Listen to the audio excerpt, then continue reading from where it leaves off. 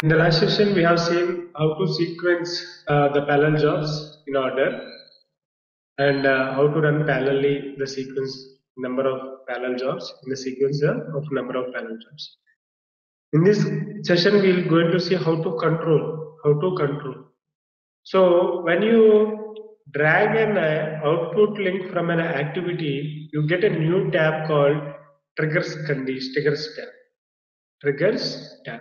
And in the trigger tabs, we have triggers conditions. So OK means it is finished status. Warnings means finished C-log status. Failed means aborted status. User status you can define on your own what you want. And custom status, there are some predefined functions. Based on that we can use them. And if you want something otherwise unconditional, we have some other trigger conditions. We'll see them. So executed OK means if this sample load job is success with finished C log. I'm sorry, success with finished status, not even finished C log. Finished status. Then only it is going to copy operator and run this job. If this copy operator job is successful, then only it will go to remove duplicates job. Means copy operator also should be success with finished status only. So if I run this job, in this case, without any problem, these jobs are going to run. These jobs are going to run in the as we seen in the last session. So the sequence starts first and sample load job will finish successfully first with finished status, next copy operator and next remove duplicate. That is the order we have given in the sequence. In sequence job. So this will execute accordingly. There will be no issue at all. Okay, because three jobs are completing with finished status only or done with the finished status only.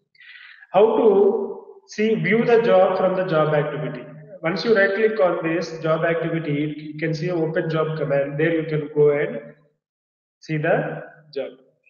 Now here I have a data set file. Okay, and assume that I just want to abort this job because of username issue. Username issue. There is no user of Scott1. I have given Scott. So I'm compiling this job now in this parallel job, and now I am going into the job activity, and this job is going to fail now. When this job is failed, we'll see whether these two jobs are going to execute or not. Means so first sample load job will execute accordingly from the last section what we have seen, the same way it will execute. See what happened, sample load job is aborted and sequence job also completed with finished C log status. It did not execute this remove duplicate job or copy operator stage. Those two jobs did not execute because sample load job is aborted. But what I have given the trigger condition in the sample load job, if this job is okay, then you can run the copy operator job, but this job is aborted due to username. So now this job is not yet run. They did not run now. See, there is a time gap aborted 10:28, and after 10:28, two jobs should run, but there is no execution of this copy operator and remove duplicate after to this sample load job aborted because the trigger condition is not matching, so it will not execute. Correct or not? So that is the major part of the trigger condition. Now I'll just show you one more thing. If you put aborted status failed, means if this job is failed, then only it should go and run this copy operator. Now it will execute? Yes, 100% it will execute. Because in the first job I given aborted and the second job okay and third job will execute accordingly. See, now this job is aborted. Okay, sequence also got aborted. Yes, sequence also got aborted. We'll see why the sequence got aborted. Compiled and not running. Oh, sorry. Then before also this job ran with, see, aborted only. This status aborted. So no problem. But the second sequence only is having an issue.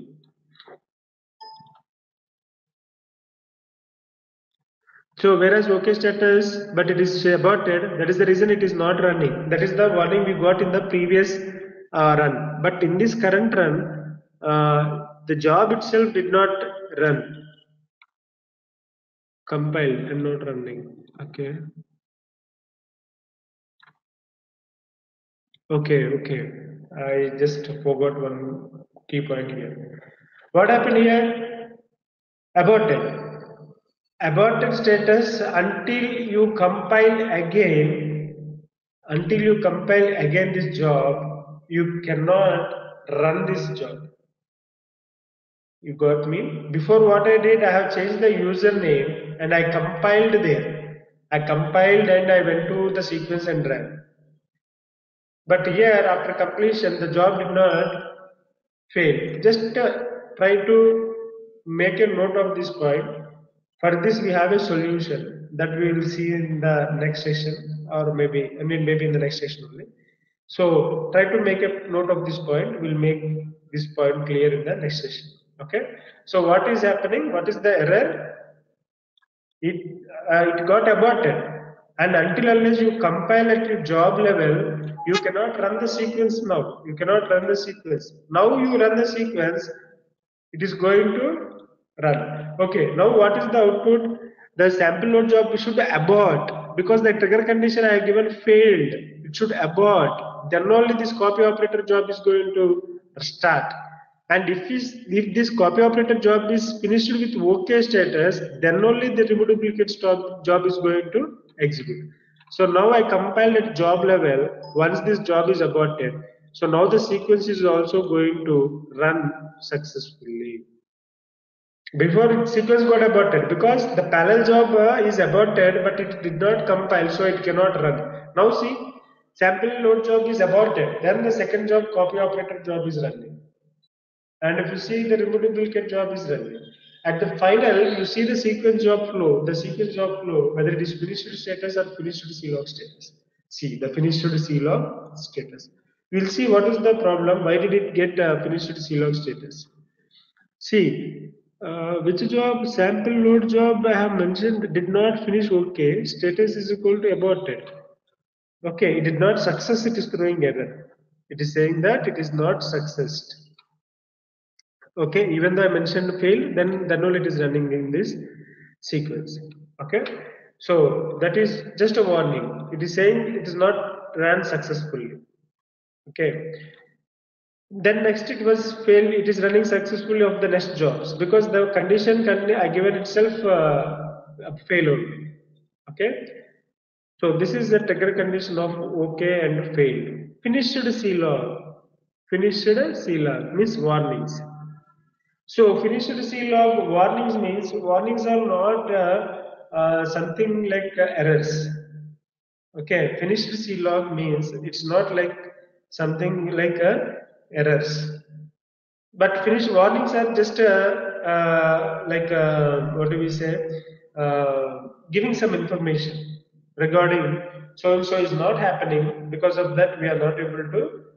Because of that, we are not able to do this. It's just what I can say. It's just a warning, but we don't need to bother. Data flow will happen from source to target. There is no problem in that.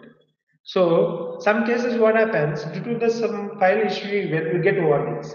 But directly if I put status like if I put status like OK, if I get finished C log, but even though the data is loaded and the second job is not going to run, you got me right. Some cases what happens due to network issue, due to some other issues which are not in the job level, maybe they will get some warnings. Because of that warning, if the job is getting finished C log status, and if I make a trigger condition like OK, in that case what happens?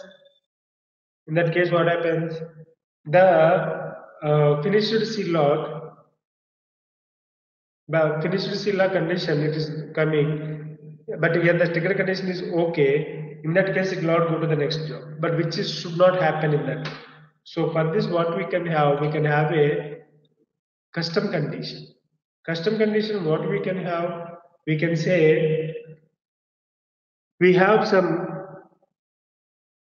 I'm sorry, not macros, constraints. What is that? So, DS job, we am going to just check some trigger conditions we have in user status. We can make these are predefined. See, run on warnings or consents run okay means it can be okay or it can be warnings also.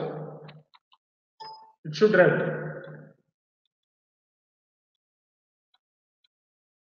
custom condition with predefined conditions. I'm writing this condition. Okay, so I don't have any trigger condition for the third job. So now go to this job, open this job. We'll go and make this user correctly.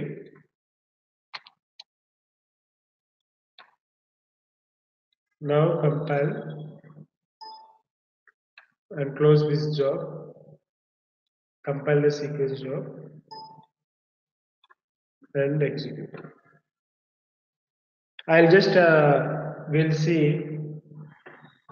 I'll show you with OK warnings also in another with another job. We'll see.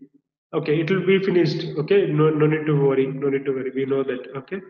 Okay, we see some finished C-log jobs like transformer. No, I don't want to take these multi-instance jobs. I want to take transfer stage loop. Okay, I have a log here. Finished C-log status. What is that warning? Delimit item ID not found now. Okay, fine. So I had finished C-log status, which is job 24. I'll just go to the repository and what I'll do, I'll move this 24 job into the sequence. Okay, and I'll call that job as well to the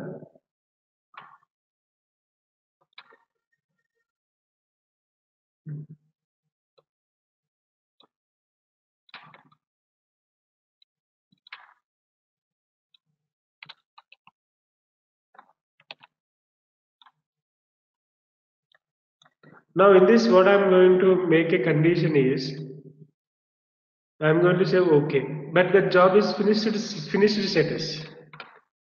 Job is finished status. Okay means finished status, but the job is giving finished C log status. Finished C log status. We'll see whether this job will go to further or not. We'll go and run this further. No, it is not running. See, the sequence also completed. Sequence also completed. Now in the transformer job, I'll give the custom condition. Whatever I mentioned, I'll give the customer. If you put warnings, yes, it will execute. Only warnings it will execute. But if I don't get warnings and if I finished C log status, then what happens? Again, it is a big problem. Correct or not? Again, it is a big problem. See, finished C log, but the second job is running. The sample load job is running. Next, copy operator job will run.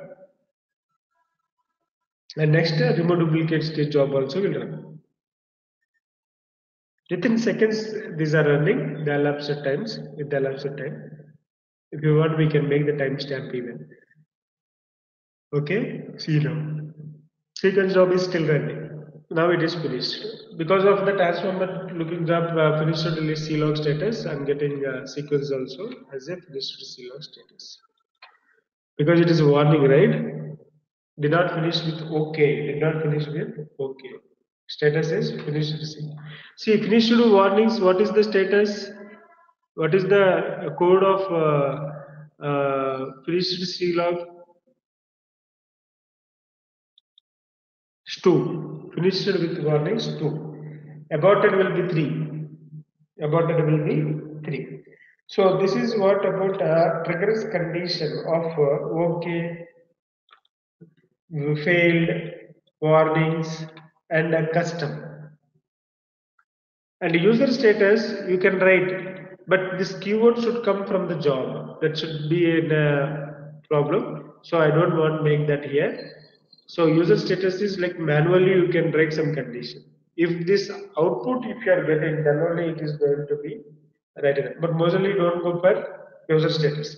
We go for a customer. Usually in the real time we go for custom condition, and we just give this run status okay or with warnings. Okay.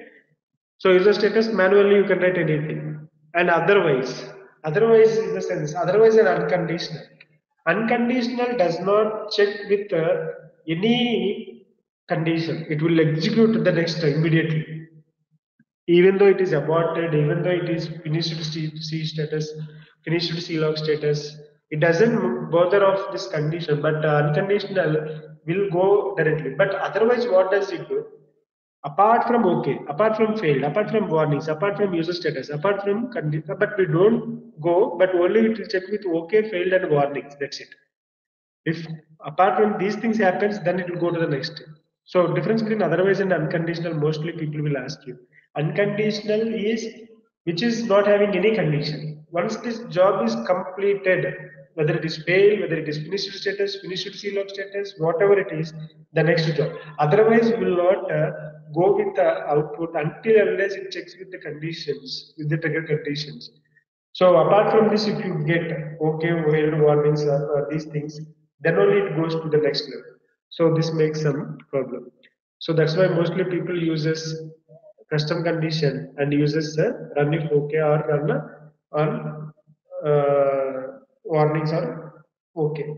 That's what the conditions. Okay, so these are the trigger conditions that we need to know, and in the next session we'll go with the execution job action, and in that case we'll cover the previous. I just asked you to make a note, so that point we'll cover in the next session.